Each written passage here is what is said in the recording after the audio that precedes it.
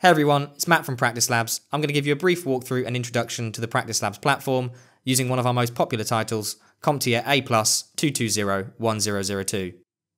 You may have accessed the Practice Labs platform by clicking a link in your education provider or organisation's website, via a learning management system or LMS, or perhaps you logged in directly using your username and password.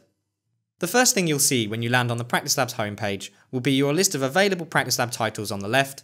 This may include some of our major vendors such as Cisco, Comptia, Microsoft or VMware. The list of titles you see may differ from what I'm showing here. If we now take a look at the options that are available to us across the top, the next one will be the Exercise tab, where the content for the module will be displayed once we've selected our lab title. The next tab will be Exam Prep, which you may or may not see depending on if you have any exam prep titles assigned to your account. Next is the Additional Features tab, where you can view your exam prep and lab reports. Then it's the Settings and Customization tab, where you can view and configure settings for your Practice Lab environment.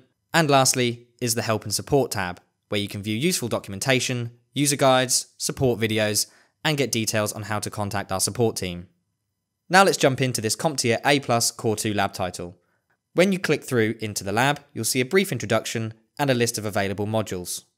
When you select Module 1, Operating System Types and Features, you'll be presented with a list of exercises contained within this module. Why don't we click on the Start button to dive into this lab? This takes us to the Exercise tab that I mentioned earlier, where we can see the content you'll be working through to complete the module. To move through the exercises, use the Next and Previous buttons located at the bottom left of the content panel. Before you get into the exercises, you'll be presented with the lab topology diagram that shows you what you'll have access to during the lab. As it says in the content, you may or may not use all of the devices. We can then continue through the exercises using the lab devices we have at our disposal to carry out the tasks requested. Once finished, use the Done button to mark the module as complete.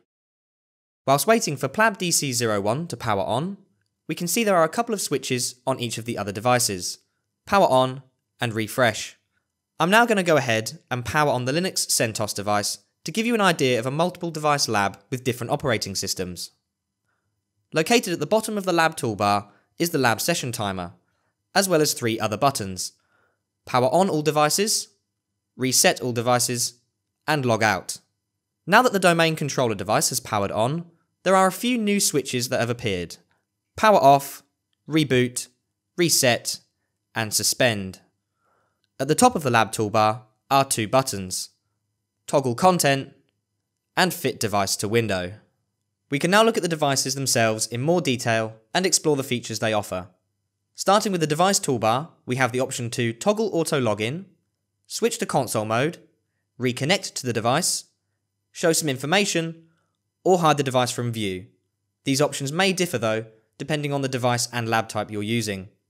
Inside of the device is a menu that provides access to a virtual keyboard, which is especially useful for touchscreen devices, an information panel that provides details of your connection, the ability to send a Control-Alt-Delete command, which is helpful when trying to unlock a device, and we can enable a right-click within the lab when using devices without this functionality, such as mobile phones or tablets. And that brings us to the end of this quick overview. Thanks for watching,